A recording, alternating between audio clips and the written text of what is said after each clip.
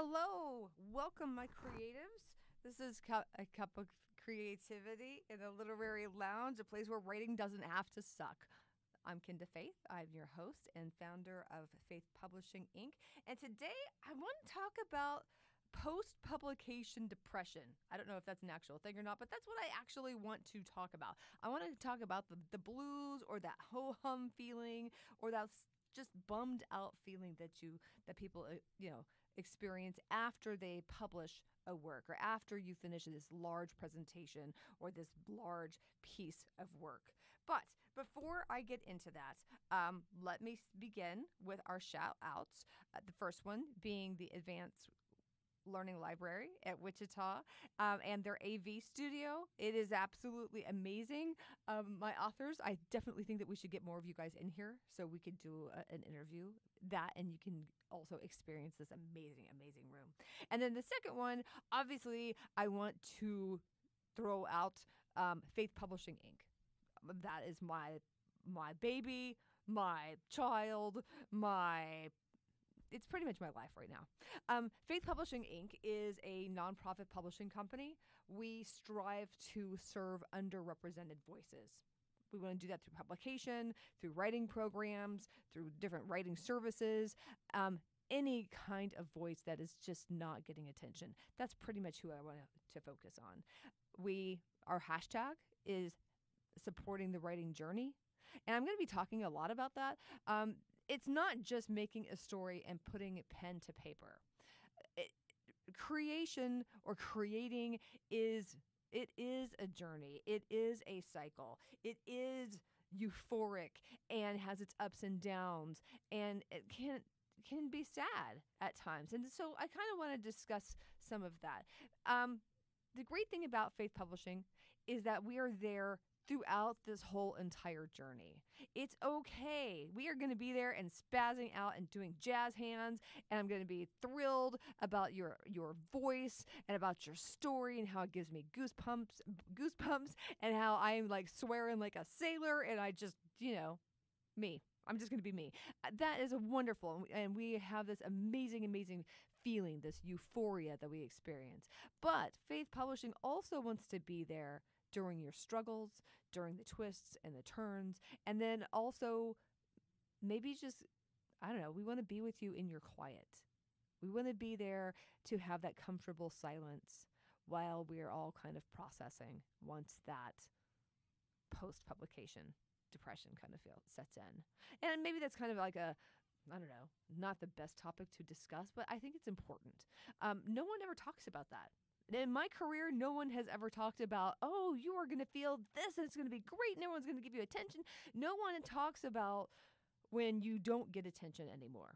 No one talks about, not receiving those emails or not receiving those accolades. And then you're kind of stuck with yourself and you're like, So, Faythe Publishing, we are there throughout the whole entire journey.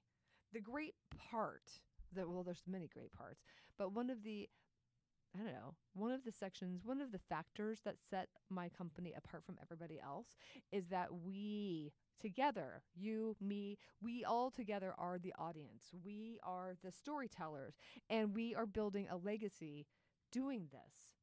Every single talent matters. It's all about communicating. It's all about sharing. It's all about making an impact. So every single talent that does that matters. Every voice matters. And every single story deserves to be told. I'm going to let that just linger for a minute. Every single story deserves to be told. Now, if that does not inspire you, I do not know what will.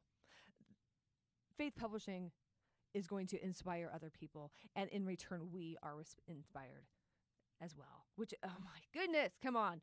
You got to get excited about that. Okay, before I get into kind of maybe a dark topic, I do want to do the mantra. I know you're like, why is she sounding even more spastic than normal? It's because, you know what? I need this. I need this. I need the mantra. I need to make sure that I am giving you my absolute best. That is my job. My job is to help build, create, inspire, support, and share. all of that. And by doing that, we're going to do it with the mantra because it makes me happy and it makes me like I can conquer the world. So therefore, if I feel like that, well, obviously you're going to feel like that, right? Yeah. Okay, my loves, let's get ready. Today, I will face fear. Today, I will be brave. Today, I will struggle. Today, I will grow. Today, I will get through this. Huzzah! Okay, so really, if you go online, if you're just listening, please make sure that you see the words for this mantra. Print it out. Put it up on your workstation. Put it on your phone. Say it all the time. Say it with a kazoo. Say it to your cat, right? Mantras help. Mantras give you a sense of structure. They give you a sense of routine, and they are like that self-fulfilled prophecy telling you that you are going to be all right. I do this all the time. I'm really, really considering. Now, I do this in my class usually once a week, but I'm really considering about doing this every single day. We shall see. I don't know. We'll see how it goes. The topic I would like to discuss is post-publication depression syndrome. Now, again, I really don't know if that's a medical thing. I recently read a book and it discussed some, the highs and lows of publication and the creative process. And I thought that this was a really important topic. So I wanted to kind of delve into what this is, why does it happen, and what you can do about it. But I know you guys should get used to this. I'm constantly interrupting myself, right? I do want to throw out just a quick little reminder before we get into this topic, and that is the Kansas Book Festival that's coming up in September. Obviously, if you would like to get your work published prior to that, get on it. Come on. Contact me. You can go through our website, which is faithpublishing.org. You can email me directly. It's Kynda, Kynda, .Faythe, Faythe, at faithpublishing.org.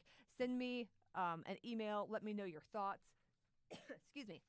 I would really like to know if you are going to go to a festival, a book festival, what would you like to see?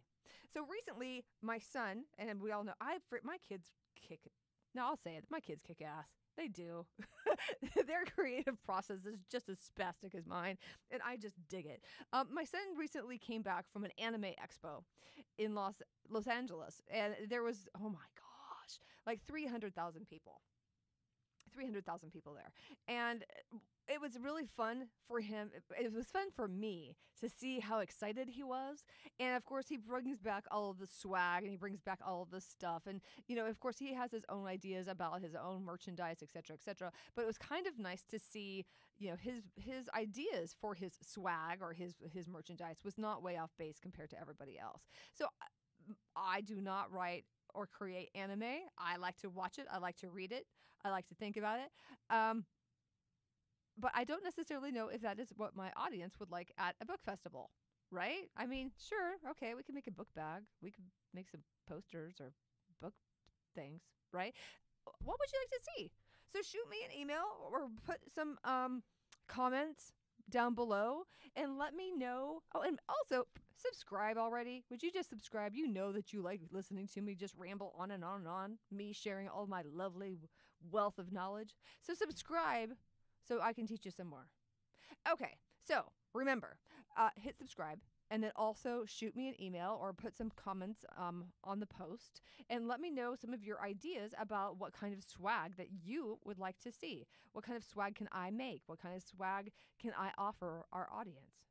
So while I'm kind of on this high, because come on, you guys can notice it. There's ups and there's downs, right? There's hills, there's valleys, etc. Post-publication depression syndrome. Well, that's just what we'll call it. First off, what is it? It's normal. It's absolutely normal. So this feeling is kind of, you're going to be feeling low and stressed. Maybe not stressed. Maybe like it's that release of stress. Maybe you're tired, bummed out, maybe kind of just depressed. I mean, I don't want to make this bigger than what it is, but I mean, you are going to have a lull when you feel this, right? You are going to be, because you give it your heart and your soul and your whole entire being when you are creating.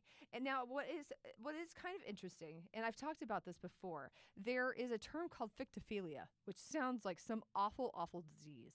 Right? And it's essentially that feeling that you are so connected to a character, like you want to be you want to be friends with them or more, right? I'm not judging. So like, for example, if I am reading a book and I am so involved, I am so attached to the characters, I'm actually sad when a book ends or a series ends. One example, I love Diana Gabaldon, her Outlander series. I have read it many times, like over and over and over again. But I will tell you, I am faithful to the fact that I love these characters so much, I cannot watch the TV program. I can't. Jamie is never going to be Jamie in my brain. Claire is never going to be the person that I see in my brain. But the thing is, when I'm reading, thankfully these books are like 3 inches thick, and she's got a whole bunch of them. So I'm satiated. I'm okay. I feel all right. But I have this lull. I experience like this sadness when a book ends. And so I think that you feel that, and I've actually felt it also when I create something. I have anything that I ask my students to do, I have tried myself.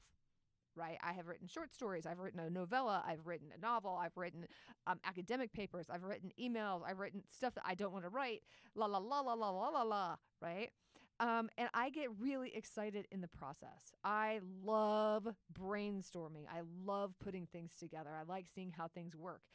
But I feel kind of just at the end, right? I have also described the creative process as kind of like being pregnant and giving birth. I would say minus the stretch marks, but no, you probably are going to have some metaphorical stretch marks. So, when at the very beginning, you are euphoric. I mean, oh my gosh, you're pregnant. You have this idea. You have a baby. Maybe you've named it, right? Maybe you're like, oh, I'm working on Steve today. Oh, I'm just blah, blah, blah. I need such and such. You're so excited, and everybody around you is excited.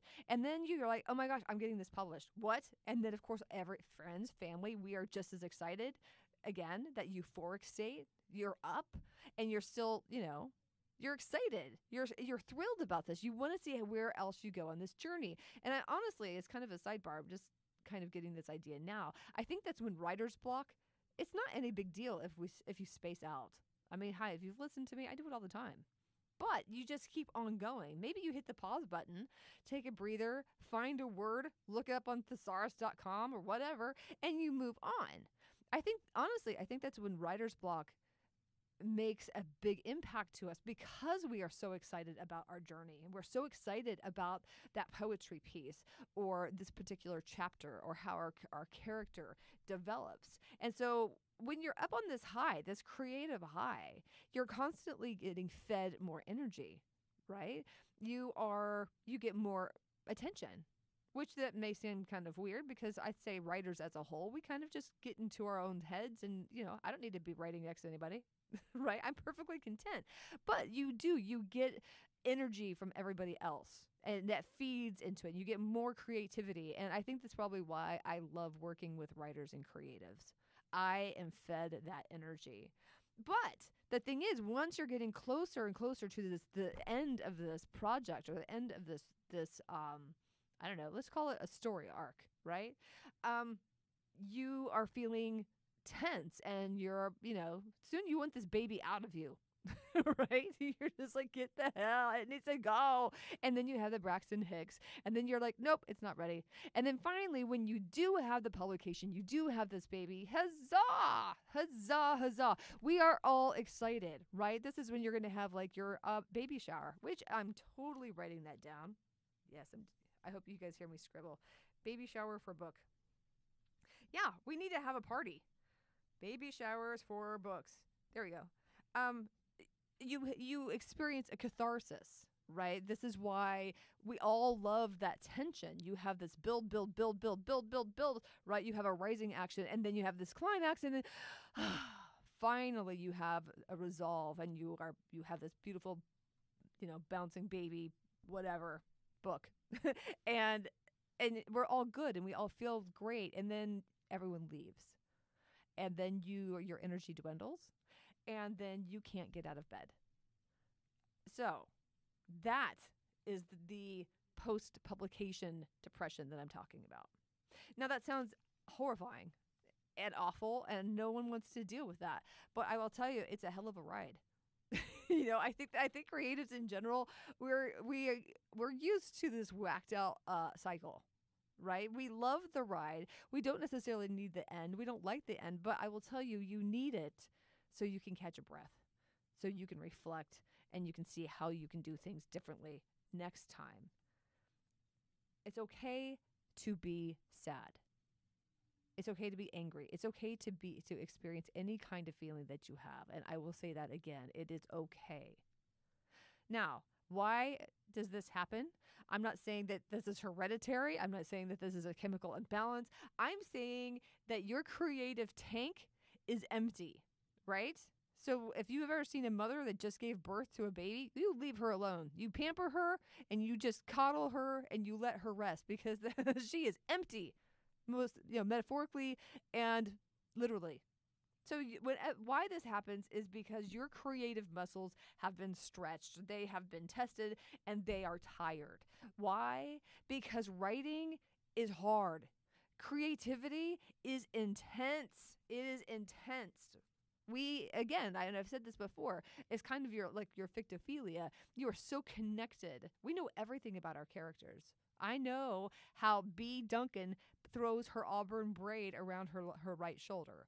I know how, this wonderful character that I've been reading about named Memphis, this great demon, half human girl. I know what she does when she gets scared. Right? So we all know how these feisty and funny and these beautiful characters all act, and we know how that they are engaged because we know them better than anybody. So why this is because we're kind of grieving in some cases, I think. You have this up high, you have a funeral, you have a, memorial, and it's okay to be sad. But you have to know that this is a cycle, right? I will totally put in that whole circle of life Lion King reference, right? It is okay to have a lull. It is okay to be sad. And it's okay to just have a breather and maybe look through some old photo albums and see how far you've gone. Now, what happens? So we've already talked about what this is. We've already talked about why this happens. Now we need to know what you do next. One, I still really want to throw a party with a guy in a gorilla suit whenever you publish something. So I would love to have you to have tons of photos so you can look back on this memory. But again, know it's okay it's normal. Know that it's okay to be sad. And it's actually okay that you question if inspiration or your lady muse never visits you again. I will tell you, it's going to come back. You just need to rest. You need to rest your creative muscles. You need to, fill up your creative think tank. That's all you're needing to do. It's just a little bit of downtime, right? Again, I'm going to keep on doing this pitch. Your creative journey, that's what Faythe Publishing is all about, right? We are supporting the writer's journey. We are supporting when it's good. We are supporting when it's bad. We are supporting when you're doing the whole ugly cry, right? It's okay because we're going to be there when you don't want to get out of bed. How do you get over this? One, give yourself a break. It's okay to give yourself a couple of days. You're like, man, I'm exhausted. I feel awful. I just want to stay in bed. Stay in bed. Stay in bed. But only give yourself a certain amount of time. Because after a while, life continues, okay? Your cycle continues. You need to get yourself out of bed. You need to make yourself a routine and create a schedule. This is probably why I am addicted to planners and journals. It keeps me going and gets me out of bed. So set yourself a schedule. Make yourself a routine. Go for a walk. Do a workout routine. And then finally, you need to share your experience. So again, I'm going to ask you I'm going to call you out and ask you to do a couple of actions. One, always give me your feedback. Let me know what you're thinking. If you have some great idea, I bet it's brilliant, and by all means, let's use it. And then two, share your experience. I'm quite sure I'm not the only person that's ever felt this before. I've seen it, but I can only I don't know. I don't want to say project. I can only guess what you guys have thought about. I have seen it in my students. I've seen it in my other authors. So share, right? If you know an author that was recently published and that maybe it's kind of in that down lull time, share. Why don't you meet them up for coffee or go for a walk in the park? Or you could, even better, you could just post something in the comments or email me or anything like that. Because I think it does. It does take a community and it does take support to go through this creative process. So that is what I have for you, my lovelies. We've talked about post-publication depression syndrome. We've talked about what it is. We've talked about why it happens. And we've talked about what you can do about it. You take care of yourself, you get support, and then you share. Share, share, share, share, share. So, until next time, my name is Kynda Faythe, the Cuppa Creativity in the Literary Lounge, a place where writing doesn't have to suck. I look forward to hearing from you.